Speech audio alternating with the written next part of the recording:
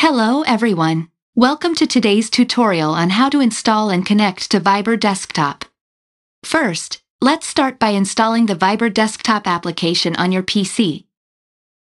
Open your preferred web browser and search for Viber Desktop.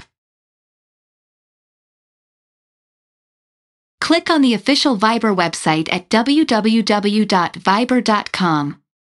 Assuming you already have Viber installed on your mobile device, click on the Download for Windows button. Save the installation file and wait for the download to complete.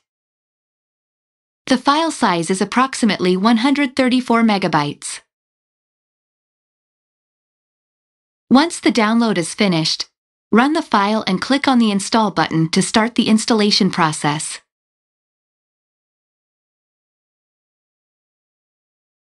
You can notice the Viber icon appearing on the taskbar. Click on the Viber icon, and you might be prompted to install Avast Free Antivirus. You can choose to install it if you prefer, or click No if you already have an antivirus program installed on your PC. Now, a new window will open, displaying a QR code. Grab your phone and open the Viber app. Click on three dots to access the settings.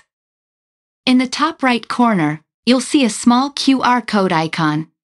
Tap on it. Your phone's camera will open, allowing you to scan the QR code displayed on your PC screen.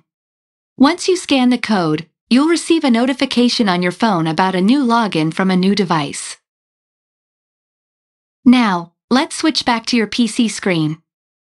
Congratulations! Your mobile device and PC are successfully connected. If you want to sync your chat history, click on the corresponding button.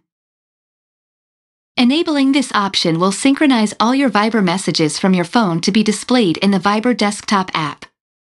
Please note that this process may take a while, so avoid closing Viber on both your phone and PC to ensure the sync completes smoothly. Keep an eye on the progress bar, which indicates the percentage of completion.